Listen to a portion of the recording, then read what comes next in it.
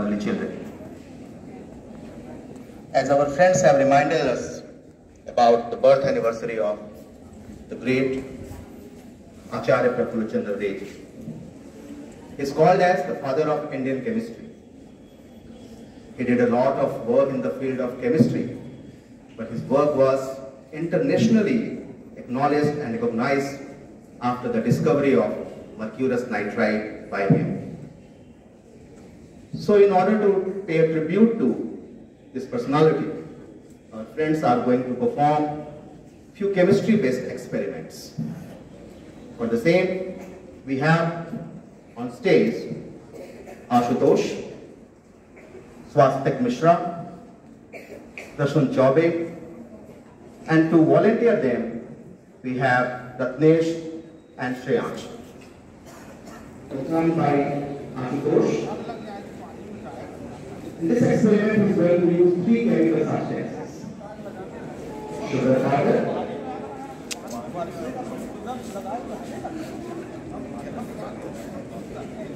going to use 3 chemical substances: sugar powder, king of chemicals called sulfuric acid, and some water.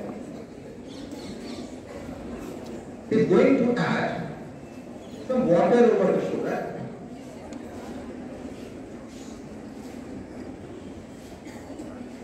Use both the beakers.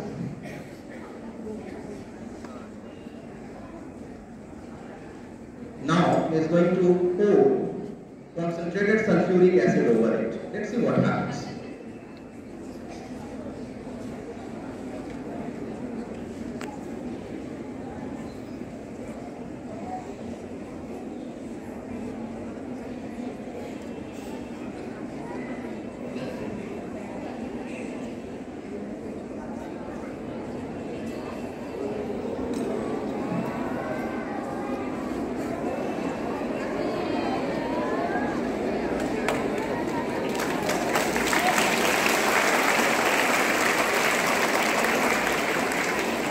Yes, students, we have seen the formation of black tower-like structure.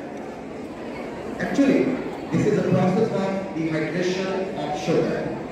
Concentrated sulfuric acid, dehydrated sugar, and the burnt carbon particles are coming out from the container, forming black powder.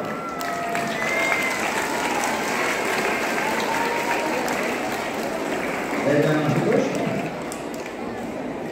Next demo will be performed by Swastik Mishra, wherein he will be using 3 chemical substances: zinc powder, iodine crystals, and water. We'll see the power of water. He is going to mix zinc dust with iodine crystals.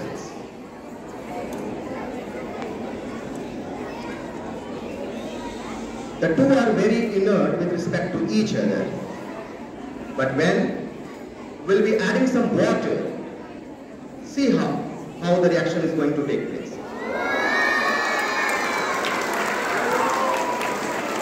You will see the formation of violet vapors. This is the power of water actually. Water is acting as a catalyst and is enhancing the reaction between zinc and iodine. The heat energy produced is subliming the excess of iodine crystals, and in vapor state, iodine is appearing as violet colored gas. Good work by Swastik. Now the third experiment will surely be liked by the smaller kids. We'll see fire in water. The name of the experiment is fire in water. Dear students, we know that out of 118 elements so far known, few elements are quite reactive. And one of those quite reactive metals is sodium. We'll see how violently it will react with water. He's going to put some sodium metal in water and we'll see the vigorous reaction. I'll ask him to put few more pieces of sodium metal in water. One by one. You can use your hands also.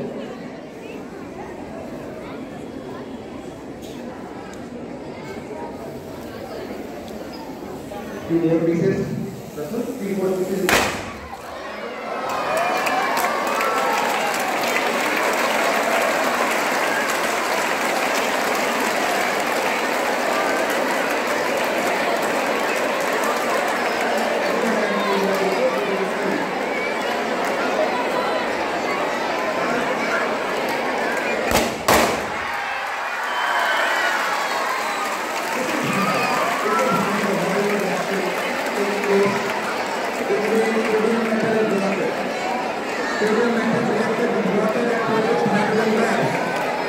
The exothermity of the reaction produces enormous heat energy which burns hydrogen gas, and burning of hydrogen gas has creating carbon sound.